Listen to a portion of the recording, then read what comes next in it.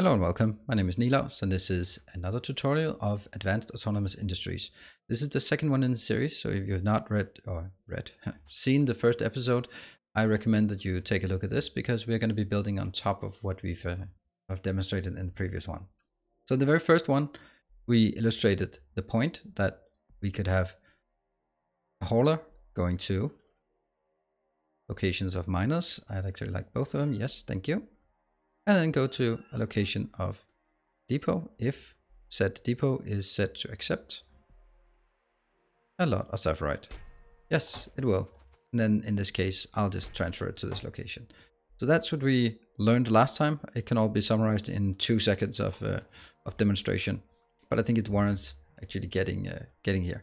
Now, what you're seeing on the screen here with all these new buildings, that's what we're going to dive into this time because it's rather complicated, but this is where the magic starts to happen. This is a prerequisite for doing the automation that we'll be starting on in the next tutorial. Now, the first thing to notice is that we have 4 different new types of radars, and they do very different purposes. For example, this one is a tile scanner. This scans the content of a tile. For example, I can take coordinates, they come here, X coordinate and Y coordinate. All of these tiles or all of these signals are part of Advanced Autonomous Industries. And why do I have that? There we go. X and Y coordinate. Let's just randomly take a different one. But the content of this, you can see the input is a coordinate set. The output is what is the content? X and Y and whatever. That's a land signal. So that means it's just an empty land. All right, and that's boring. What we can also do is use this one is a distance signal. So basically let it say, hey, what's within 100? And then it'll iterate across all of them. You can see what's there. And just take some random ones and then hopefully there's something interesting in one of them. No, it's just land, most of it. Even in my populated base, it's still mostly land. Right, Saphirite ore, it must be one of these squares that it has scanned. Those are the X coordinates, it's the land signal, and what's the content? You can see down here, it also scans a lot of different things here, like power poles, and there are also some red markers. So that's pretty good.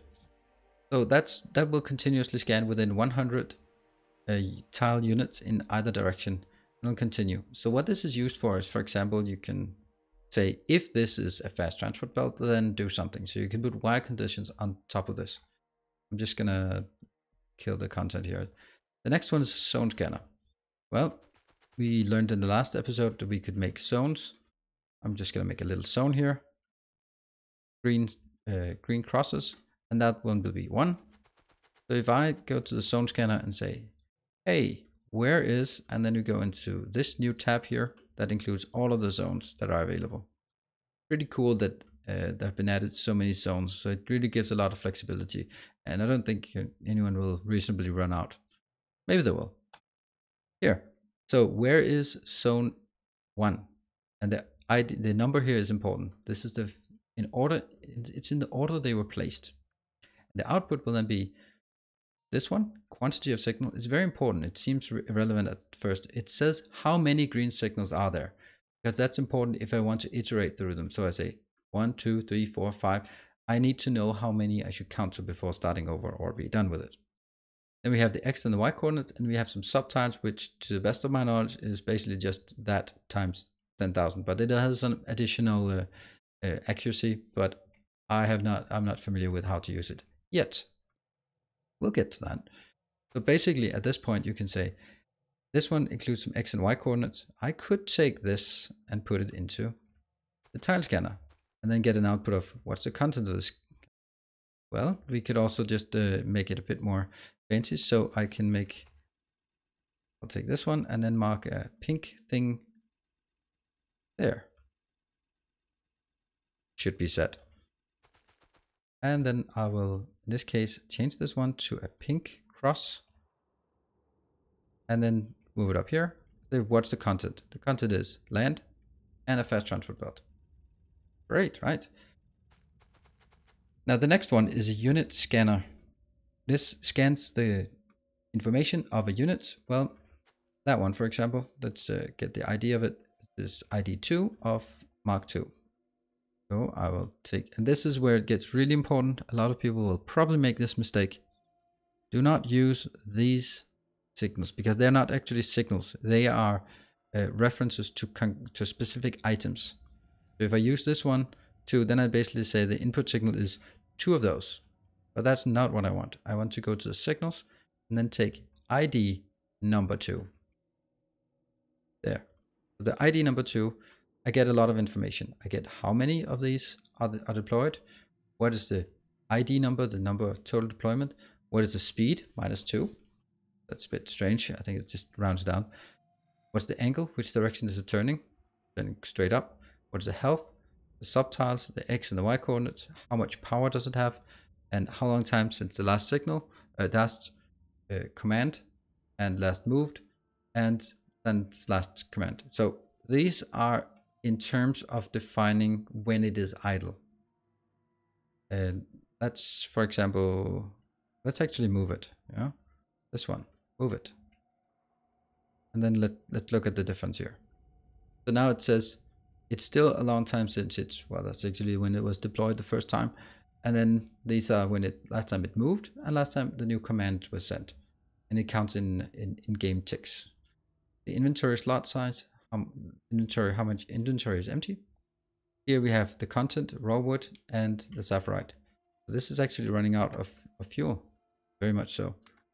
Why would I take that? So that's how that works. And you can see here 2.6. So this can be used for programming, for example, when this is above a certain content, then do something else. Or when it has, this is mainly for army units, when the health is low, when the power is low, or when the ammunition is low, do something like call it back, or when it's been idle for a certain time. So you could do the scanner and put some logic on top that actually makes some automatic controls on them. Unit data scanner is, at first it was a bit strange, but let's have a look at it because it actually makes sense in order for what we're going to talk about as well.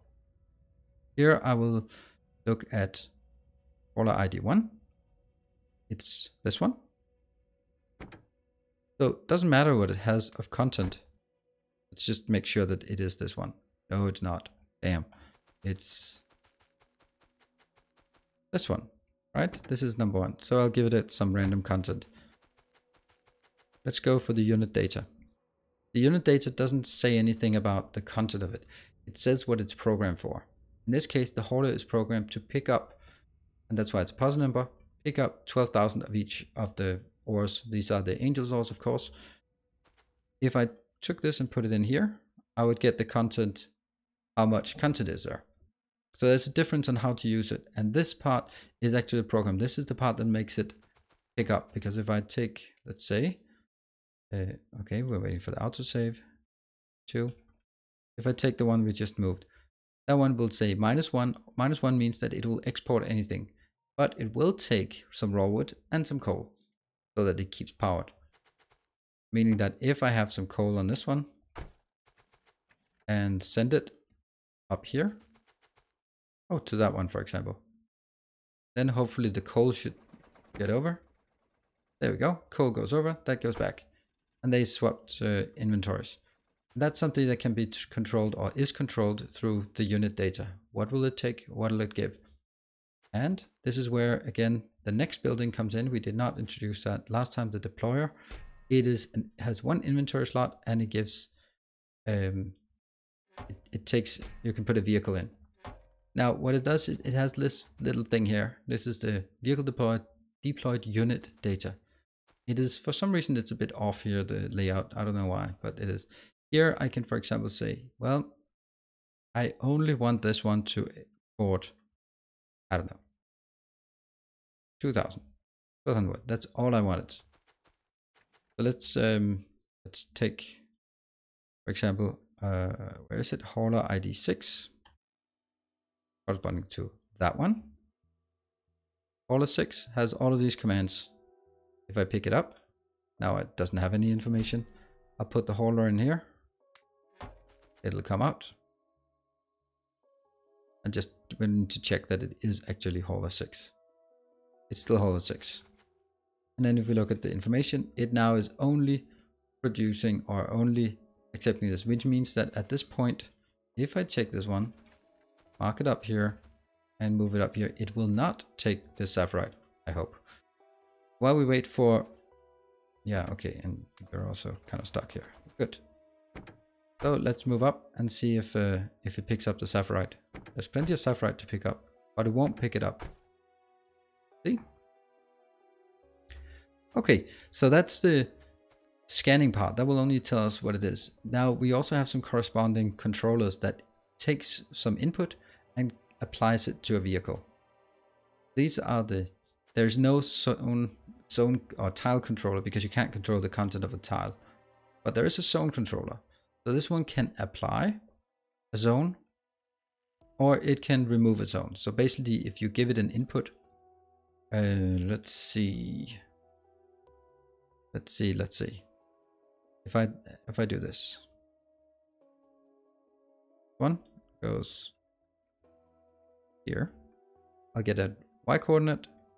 If I mark this one, let's see, this is X742. I'll just try this. X742. And the Y signal is 347.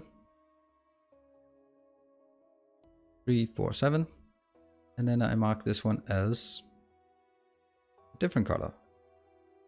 Red, blue circle. Let's get this one in here.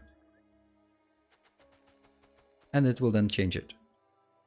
It will also make this one saying, hey, you're looking at number one. Number one is now shifted one. That means actually in this case, it's that one. So that's how the zone controller works. The unit controller is working in the sense that what it does is it needs a unit input and then it needs a coordinate. That's what it actually just gets. So what if I take this and put it in here?